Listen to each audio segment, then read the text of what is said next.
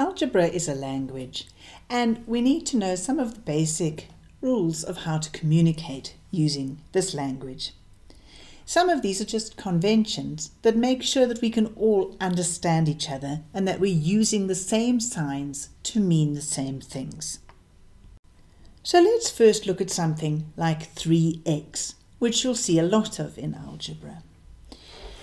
What this means is 3 multiplied by x. So in algebra, we very frequently do not write the multiplication sign, and we simply write 3x to stand for 3 times x. You would have a similar thing too if you wrote, for example, 2x plus 4. This means 2 times x plus 4. A very different story to 3x is x cubed. X cubed, that exponent means that you've got x times x times x. X multiplied by itself 3 times. Now, related to both of these is the idea that with 1 we often don't write it in algebra. So 1x, we could write that. It just means 1 times x. But the convention in algebra is that we simply write x. So if you see x just like that, it means 1 times x, one lot of x. And similarly, we don't bother to write x to the power of 1 because x to the power of 1 would mean just, like x squared means x times x, x cubed means x times x times x. X to the power of 1 means you've just got 1x, and so it's just x that we write it as.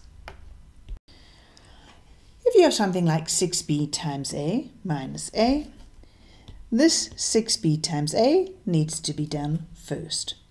Now, you can't actually do very much with that, except in algebra we tend not to write the minus sign. So we could just write that as 6ba minus a. And then most people like to, for conventional algebra, to put their letters in alphabetic order. So instead of saying 6ba, it's just a bit prettier to say 6ab minus a. And say we had something like 3 plus p times 5. Again, we have to do multiplication first.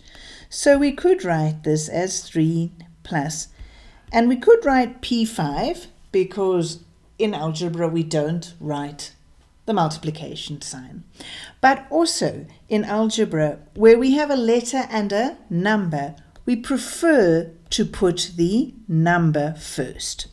So we'd rather write it as 3 plus 5p, and more often than not, we will start off with the terms that have got letters in them before we write numbers. So none of these are wrong, these are perfectly decent, but this is the most conventional way to express it.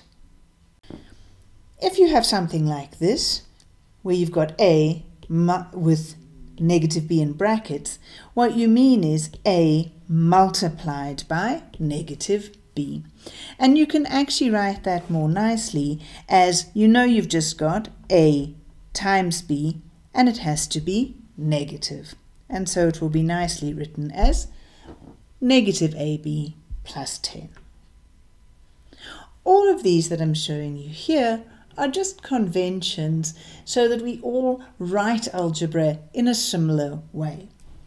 As I said before, these other ways of writing it are perfectly understandable. We can read them, and so they're fine, but they are just the more conventional ways of writing things in algebra.